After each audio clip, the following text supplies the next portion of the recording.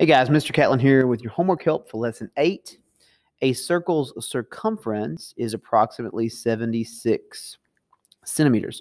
So I set up a little table here with all of the different aspects of a circle: circumference, diameter, radius, radius squared, area. And I might not have to find all of them, but it's a good way to set up my process for any circle problem. 76 is my circumference, so that goes here. And I've got to do radius, diameter, and area. So I got to work all the way across this. So we start with how we go from circumference, to diameter. Cora, Wynn to the office, please. Cora, Wynn, come downstairs, please. So we're going to divide 76 by pi as we ignore the announcement being made there, 3.14. And that gives us 24.2. We're going to roll with, we're around in there's 10th there. So 24.2 is our diameter. Now our radius is half of that, so we got to cut this in two, and that gives us 12.1. Cut everything in two, right? And then to get to the radius, we got to multiply it by itself, right? So we do 12.1 squared. So let's go back here and do 12.1 multiplied by itself. That gives us 146 and 41 hundredths. So 146 and 41 hundredths. And then to get from the last leg to the area, we have to multiply by pi again, because it takes 3.14 of those. Area is pi times the radius being squared. So that multiplies out to give me 146 times that. And we multiply that answer times pi. And that would give us our answer, which is about, let's go with 460. About 460. This is centimeters. So 460 centimeters squared. That is our area. All right, so looking at number 2, Jada paints a circular table. We have the diameter there, and so that's 37 inches. So it's asking us to go from diameter to area. So we don't have to worry about the circumference. We just got to work the rest of the table out. So let's start by cutting it in half. So 37 cut in 2. So 37 divided by 2 is 18 and a half. So we know that this is 18.5. Next, we have to go to the radius squared. So we got to multiply that number by itself. So we've already got it here. Let's take that answer and square it. That would be 342 and 25 hundredths. So 342 and 25 hundredths, and then multiply it by pi to get to the area. Square the radius, multiply it by pi. So I'm going to hit enter. I'm going to take that answer and multiply it by pi. And I will have my final answer, which is, let's go with 1,075. That rounds pretty close to 1,075. So there we go. 1,075 inches squared. There's our answer for that one. Moving on to number 3, this carousel problem. A lot of people ask questions about this one. It's pretty tough. Okay, we have 2 people on the carousel, Kieran, and we also have May. Kieran is on one of the inner rings that has a 9-foot radius. So Kieran has a 9-foot radius. All right, it tells you that here. May is riding on the outer ring, which is 8 feet farther from the center than the inner. And I wrote the wrong number there. That was supposed to be 8 foot farther, and 9 plus 8 means that she has a radius of 17. So May is further out from the center than Kieran is. The first question says, in one rotation of the carousel, how much farther does May travel than Kieran? This is a circumference problem, so we can ignore this part of our table.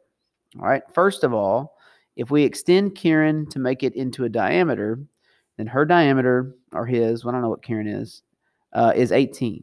And May's would be 34, right? So they have much different sized circles. To compare the distance that they would travel in a rotation, we would need to make those into circumferences. So we need to do 18 and 34 times pi. So 18 times pi is this number, and 34 times pi is this number. So let's go with 57 and 107. We're going to round to the nearest whole. So 57 and 107. Now, this is the number of feet that each of them travel in one rotation. Okay? How much further does May travel than Kieran? That would be 107 minus 57, which is about 50 feet. So our first answer is 50 feet. Now, in one rotation of the carousel, it takes 12 seconds. All right? So that means that Kieran is going 57 feet per 12 seconds, and May is going 107 feet per 12 seconds. The question is, how much faster is, this is Kieran, and this is May, how much faster is May than Kieran? If you ever notice on a carousel, the inner ones go slower than the outer ones because they got more space to cover. So they're traveling more distance in less time, so they're going faster. We're trying to figure out how much faster. So we got to divide both of our numbers by 12. So let me go back to my calculator. 57 divided by 12. And the other one is 107 divided by 12. So, 107. So there's a 0 in there. Divided by 12. This number should be faster, right? So let's go with 4.8 to 8.9. 4.8 to 8.9. So Kieran's going 4.8 and May's going 8.9. These are both feet per second. And so who's going faster? Well, May's going a lot faster. And it appears about what? 4.1.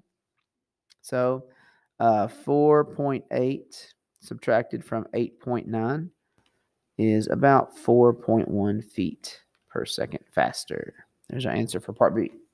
And moving on to the last problem, we have all these coins and we're doing things with them. So let's see. I've got a table over here set up for the circumference, diameter, and radius of all the different coins. So a coin rolls a distance of 33 centimeters in 5 rotations. All right, so let's go ahead and find all of their circumferences. We got a 1.9, a 2.1, a 1.8, and a 2.4. Let's find all of their circumferences. So let's multiply all of these numbers by pi.